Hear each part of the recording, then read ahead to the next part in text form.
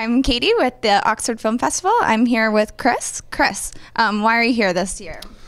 So I work for the Atlanta Film Festival, and I know a lot of the staff. I've helped with this festival a little bit this year, but I'm here to meet people and see films because Oxford programs great stuff and has a really great attendance at the festival from people who aren't from Oxford.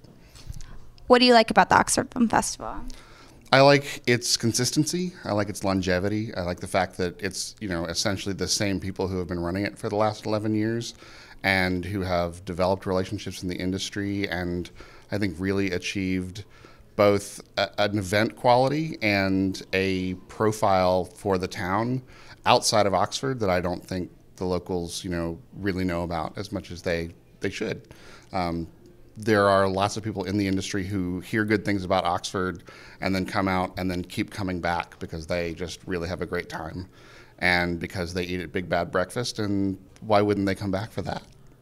Are there any major differences between this film festival and the Atlanta Film Festival?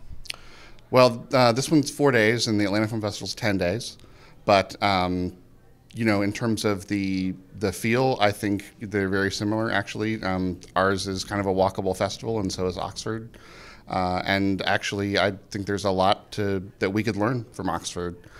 So I'm looking forward to stealing some ideas. Well, thank you very much.